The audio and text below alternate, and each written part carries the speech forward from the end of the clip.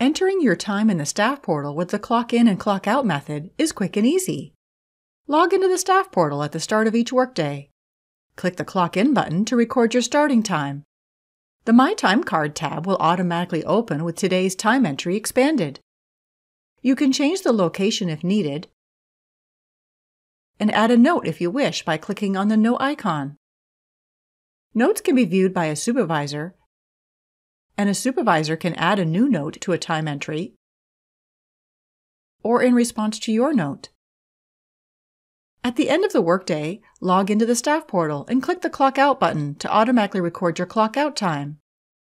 You may clock in and out more than once each day if you work at different locations, departments, clock out for lunch, or need to enter different hour types. Note that if your organization tracks attendance, you will receive a warning if class attendance has not been completed when you click the Clock Out button. If you forget to clock out, you may clock out later that day. Contact your supervisor to let them know your clock out time or add a note to the previous day's time entry. If it's the next day, click the Clock Out button to make the Clock In button available. You may filter the time entries shown by clicking on Time Filters and adding a filter for a pay period, specific dates, department, or hour type. Click Go to filter the time entries. If your time needs to be split between locations, departments, or you need to change the hour type from regular to vacation or sick, for example, you can use the split icon.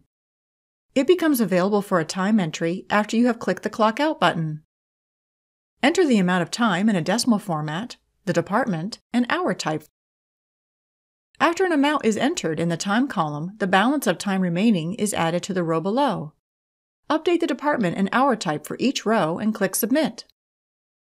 You may click the split icon again to make changes or delete the split if needed. Contact your supervisor if you have any questions.